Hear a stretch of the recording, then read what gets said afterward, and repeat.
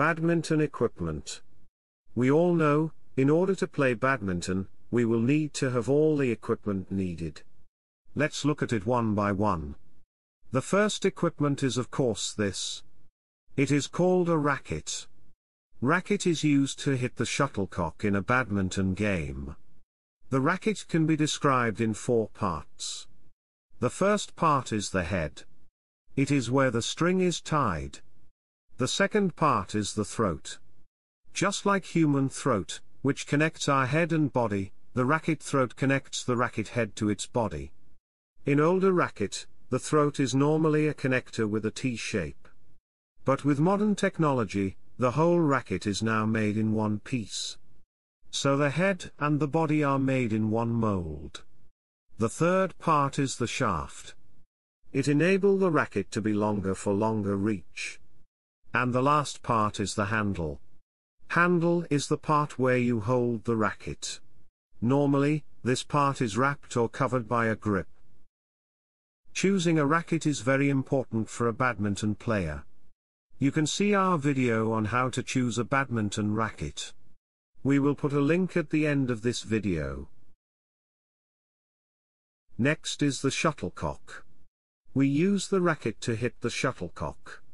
It is formally called shuttlecock, with an R. It is also called bird or birdie. The shuttlecock can be made of goose feather, duck feather, or plastic. It is made of 16 feathers embedded into a rounded cork-based. Shuttlecock have a few different speeds.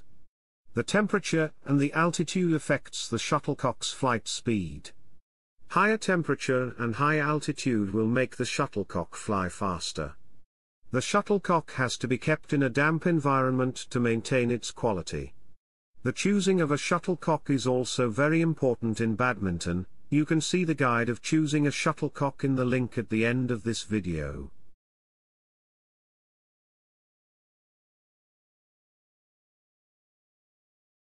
The attire for badminton playing is not strict. You can wear whatever you want to play badminton. Although to move fast and freely in the court, you must choose a comfortable clothes for you.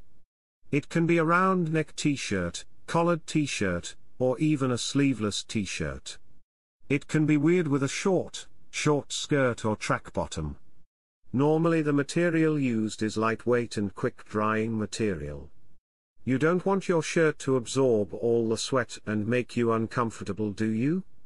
All the extra sweat could also add some weight and slows down a little bit of your movement. The shoes is also an important part in playing badminton. Suitable shoes for badminton playing is lightweight and flexible. Because badminton is a sport that require a player to move in all direction, the shoes must have suitable sole. Running shoes are not suitable for badminton playing, because it is designed for you to move forward, not sideways. It has a high sole which can cause you injury like sprained ankle when you move sideways. Badminton should be played in a rectangle-shaped court with 13.4 meter long, and 6.1 meter width. There are multiple lines in the court. The lines should be 40 millimeters wide. The lines marking out the court shall be easily distinguishable and preferably be colored white or yellow. All the lines shall form part of the area which they define. In the middle of the court, dividing the court into two, is the post and net.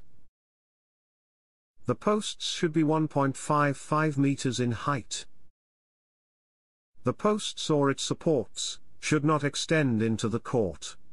The top of the net from the surface of the court should be 1.524 meters at the center of the court and 1.55 meters over the sidelines for doubles.